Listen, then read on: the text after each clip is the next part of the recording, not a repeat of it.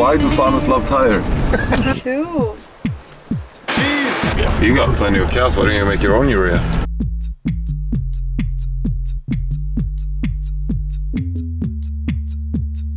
Excited because she's going to show us how she runs her farm, so we'll keep you posted.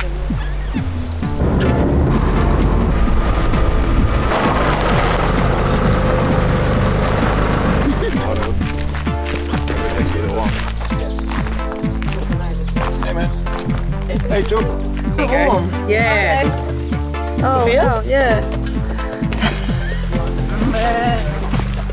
Oh, wow. Oh, Beeswax. that's cool. That is amazing. It's good, isn't it? Oh, it's so good, Michelle. That is so Have some good. more. Really? Yep, absolutely. Can I swallow the whole thing? Yeah. Absolutely. Oh my god, it tastes so good.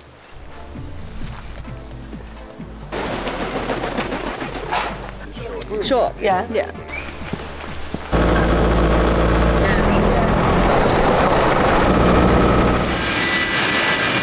Do you want to try it, Taylor? What do you mean? Putting them on? How are you?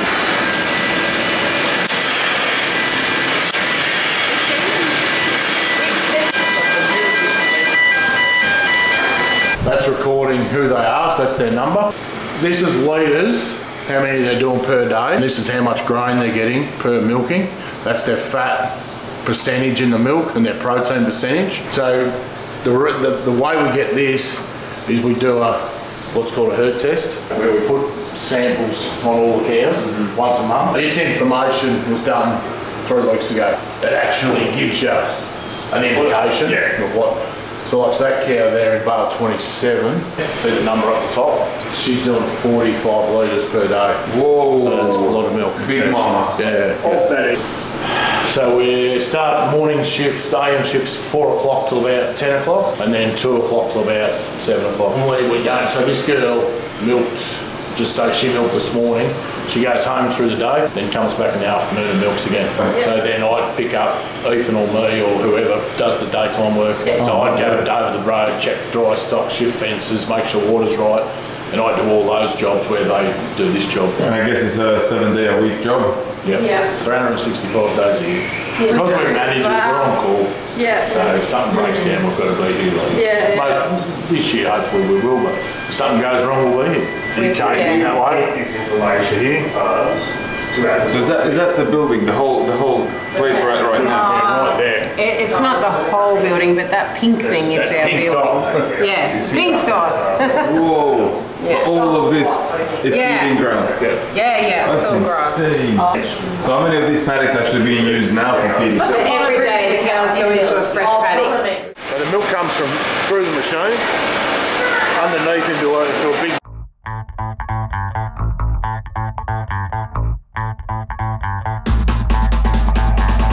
milk line, and then goes to what's called a receival can, and then milk pumps.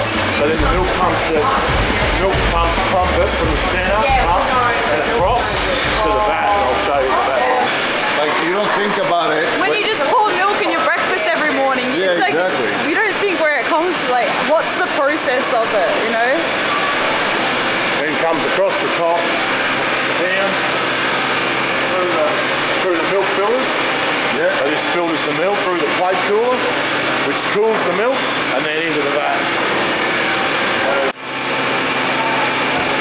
Straight from the cow titty, like literally. Literally, from there to your mouth. Look here. Feel hot. It's so warm, it's so weird. You want a massage look good like this? Oh yeah, look at that. Like super fresh. Straight from the cow. Cheers. That's amazing.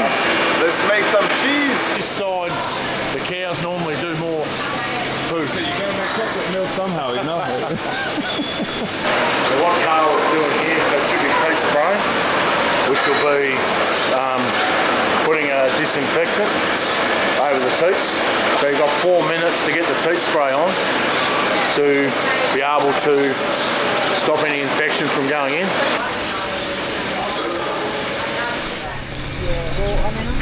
So they've had their milk? Are they being led there? No. They're walking by themselves. Oh shit. Mr. Isaac's taking us for a drive around the farm, showing us where the cows eat, I guess. Yes.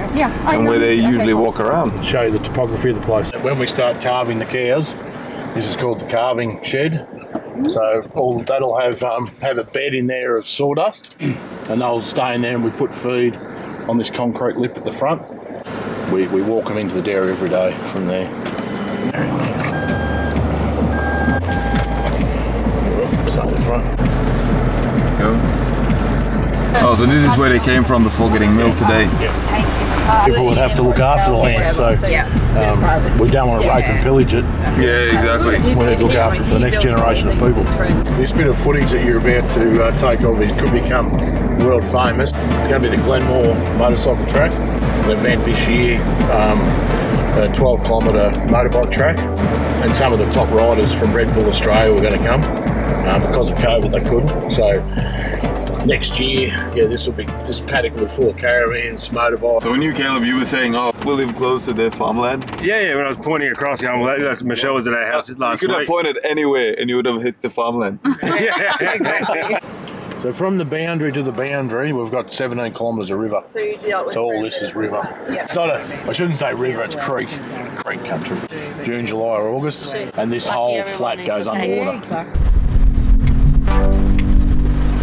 So all of this. So everything that's cut, we've just cut hay, so that freshly cut grass is going to be hay. All of that, what you can see, goes underwater. Because we've just come out of the spring flush, we could have had 3,000 head of cattle on this farm and still wouldn't have had enough cattle to eat all the grass. We'll cut hay, cut silage, and then we've just got some more cows coming home now.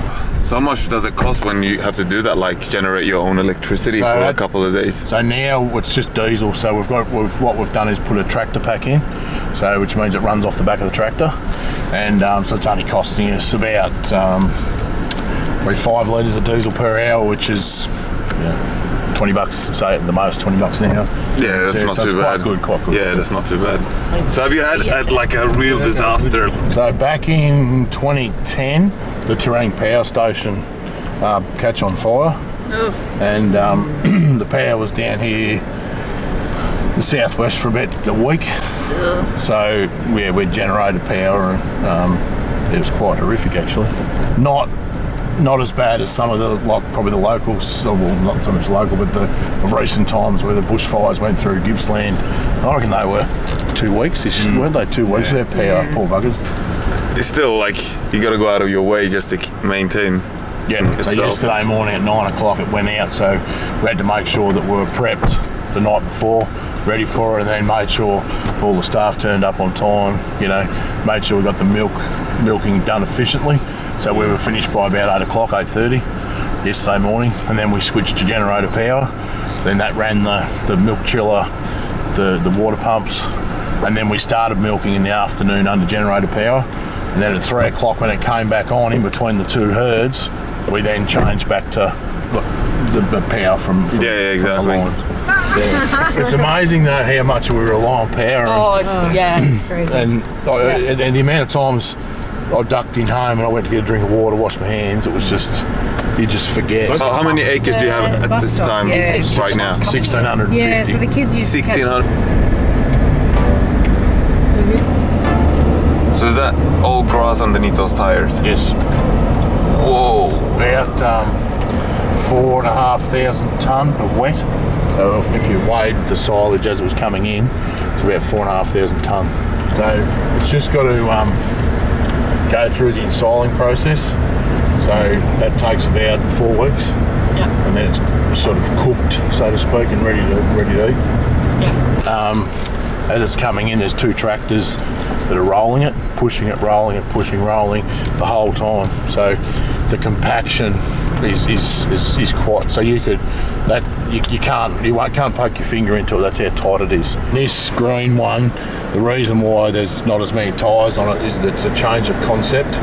So the industry and probably coming from Europe, you guys would probably have a better understanding of it than me, but obviously in Europe, anything, a tyre, you've got to have a reason behind disposing of it or why you've used it, blah, blah, blah. So these are going away from tyres, so they're quite a thick tarp, and eventually we'll take the tyres away and we'll use like a water sack. So and just fill it up with the fire truck, and then you just, when you want to pull it back to feed, you just release it, let the water out, fold it up, put it in the shed, and then you can use it again the next year.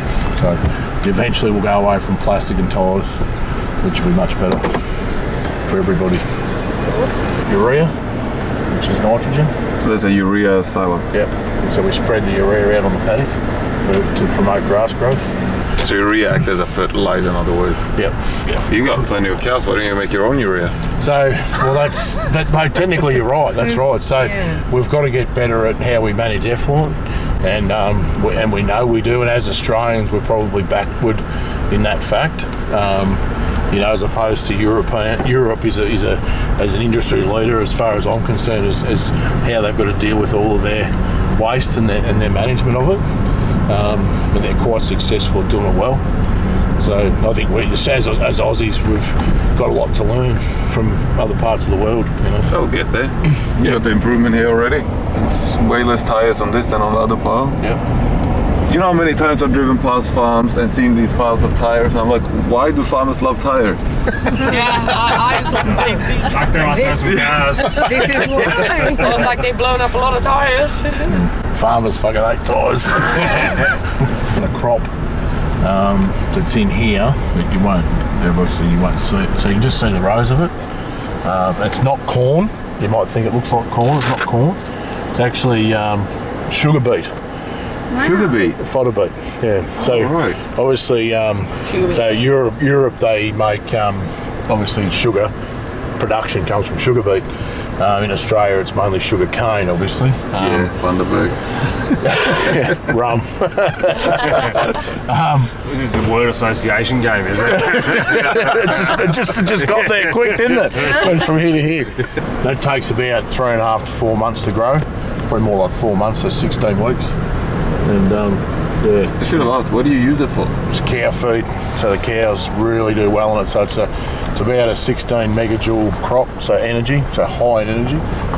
Pardon me, which complements high protein silage and grain. So it's a really good diet for the cows.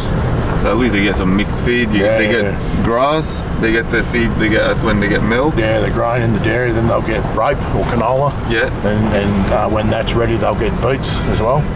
Very well looked after animals. How much does a cow eat a day? About 24 kilos of dry matter. So Isaac will be calculating the space for how many cows he's got. That's correct. Yeah. The space required, how much feed there is, and you measure the feed. So it's like, you know, I look at that paddock there and I already know roughly how many kilos per hectare there is on there available. So cows will drink about 150 litres a day per cow. So you think 1,000 cows times 150 litres is a lot of water. So milk is made up of 92% water. So if cows don't get water, we're in trouble. We're in trouble. To know how the country is doing is the fact that we've been seeing quail. If you start seeing quail around, coveys of quail, you know you're doing some things right. Yeah. They're very particular, and we've seen some different environments, you know, boundary environments, and yet the quail are here. They're an interesting animal, aren't they? And Jono and I one year had a lot of quail, and it was very hard to replicate that same year again. For actually the last 8 or 9 years, we've wondered, was it the species of grass and what, you know? But you're dead right. They're such a fickle animal.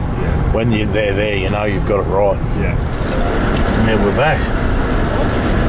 Thank you so much. Thank you. Yeah, 1,000 thanks. Well, Isaac, Not always. thank you so much for the tour. Good to meet you. That was amazing. Appreciate that. Great to have you on the farm. Thank you. Hope you learn a bit. And thank you too, Michelle. Oh, no worries. It's been amazing. Thanks. Take care, Michelle. Good to meet you. See you guys. Bye. That was amazing. Yeah, that was awesome. It was like the best day ever, honestly. I loved it. We ended back home for a Swedish fika with some Danish Flödebolle. and some Australian meat slices. Cheers. Cheers, everyone. Cheers. Everybody's like, what? Wait, what about me?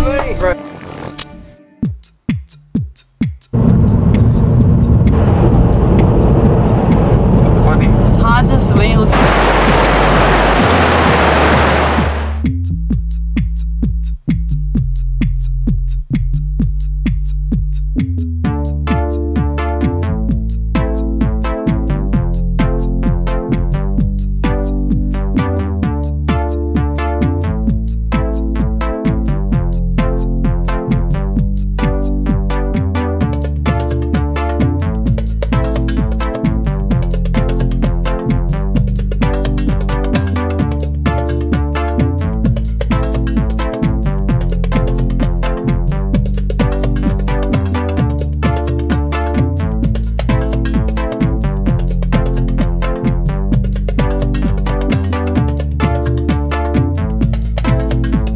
be shit tons of sheep.